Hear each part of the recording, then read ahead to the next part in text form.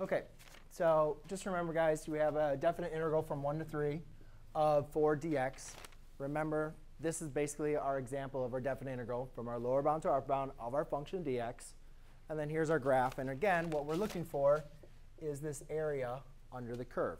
So the first thing that I'm going to want to do is I can say f of x is equal to 4. So how am I going to draw 4? Well, here's my x-axis.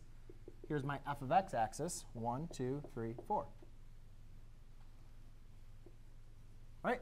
That is my function f of x, which is just 4, which is a horizontal line. However, we have endpoints here from 1 to 3.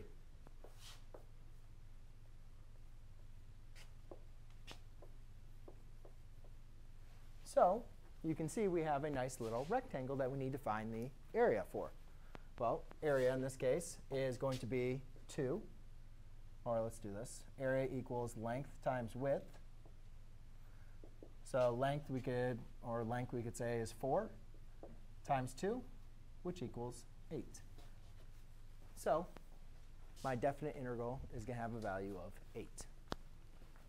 Perfect. Anybody have any questions?